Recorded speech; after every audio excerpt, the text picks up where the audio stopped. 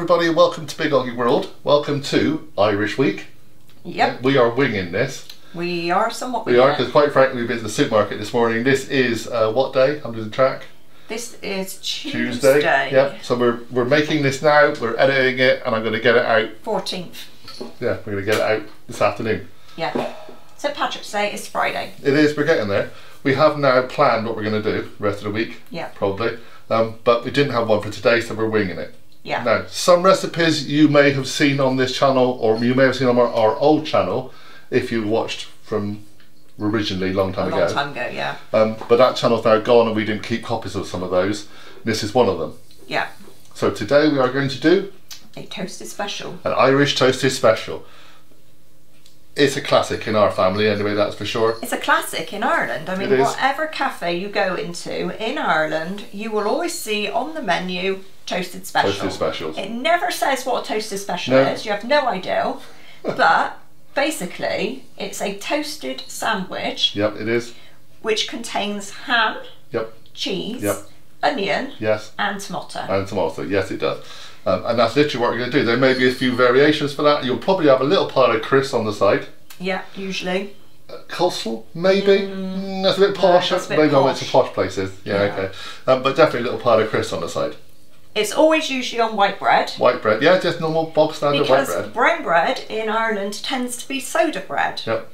Which is not suitable for It's not really good for toasted sandwiches. It's good for soup, but not much else, quite frankly. So this is my Your way take of on it, doing a toasted special. After eating many toasted specials, my main problem was that they're a substantial sandwich, and because they're substantial, the bread toasts quicker than the filling melts. And I don't like a toasted sandwich with raw cheese in it. Slimy cheese. Well, it's not slimy, it's just raw. It's not quite done, is it? It's not cooked, it's not mashed, you know, it's not melted. So this is the way that I do it, which in my opinion gives you the best all-round outcome. Okay?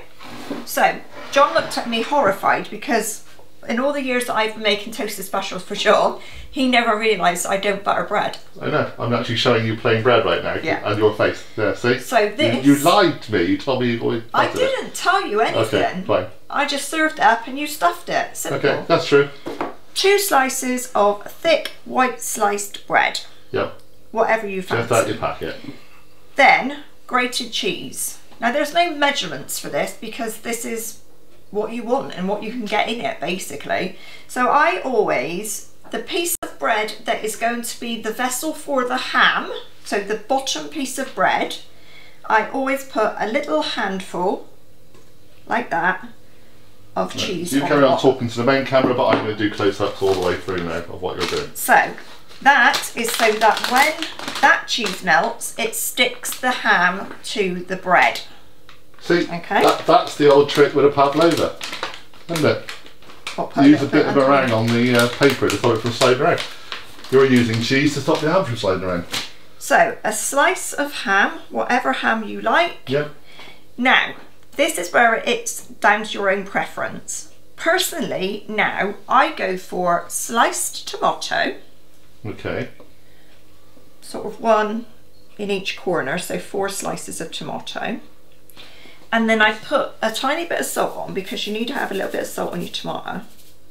Literally, tiny bit, because you don't want it to overpower anything. Then, sliced onion.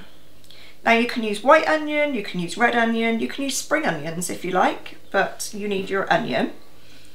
As much or as little as you like. Slice it quite thinly because you don't want chunks of like... You always tend to find the onion isn't particularly soft, it's got a little bit of a crunch bite to it. Yeah. Maybe. So, and we like quite a lot, so you can see what I've put on there. It's probably about 3 thin slices of a small red onion. And we tend to use red. I do. I prefer red in sandwiches, but if I didn't have a red onion and I had a white onion and it was that or nothing, I'd put white in, it wouldn't be a problem. You can't beat a cheese and onion sandwich, it's one of the best things you'd never get. Right, now the next thing is I'm going to transfer this bit of the sandwich into my grill pan. Just because when you start moving things around with grated cheese, things start falling off. And then on the top then, you just add your grated cheese. Now, it is all going to fall off because you can't avoid it. Put on whatever you want, as much or as little as you like. Do you always think grated cheese tastes better than sliced cheese? I always think it does. I think maybe that's from being a kid, you know? I think in a sandwich, like a toasted sandwich or whatever, grated cheese is always nicer. You sort of get more, I don't know, caramelly bits, if that makes sense. When I was growing up, I always thought sandwiches were posh if they were cut in triangles, like 4 triangles. Because my mum always cut them into squares. My mum always cut them into squares as well, but I always cut triangles, always, because my mum cut squares. Exactly, yeah, I always cut triangles. Yeah, because I don't really like the crust, see. So if you have a triangle, you only got one bit of crust. You keep the middle and dump the crust. But if you have a corner, you've got too much crust then. So this now is going to go under a hot grill, as it is, until the cheese melts. And the cheese then will sort of dribble down through the onions onto the tomatoes and onto the ham, and thus sticking everything together. Okay. Once that is toasted, like your cheese is all melted, then we start with the bread. But let's get this toasted first. I'll show you when I'm ready.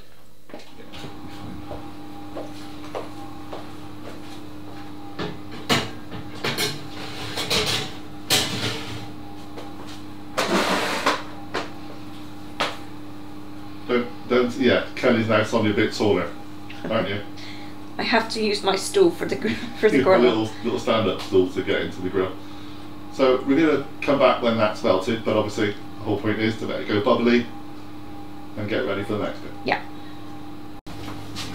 So as you can see, the cheese is now toasted and it's melted. So now on goes the top slice of bread.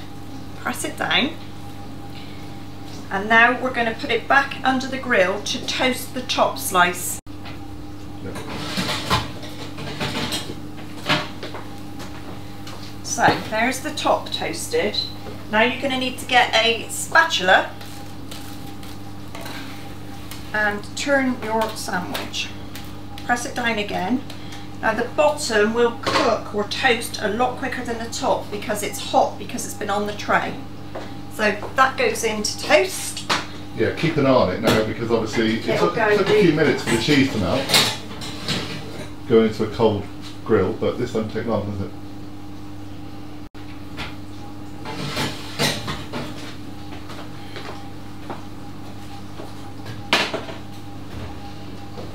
And that is done. So, onto your board, pop it the right way up again, and get a good knife and chop it through.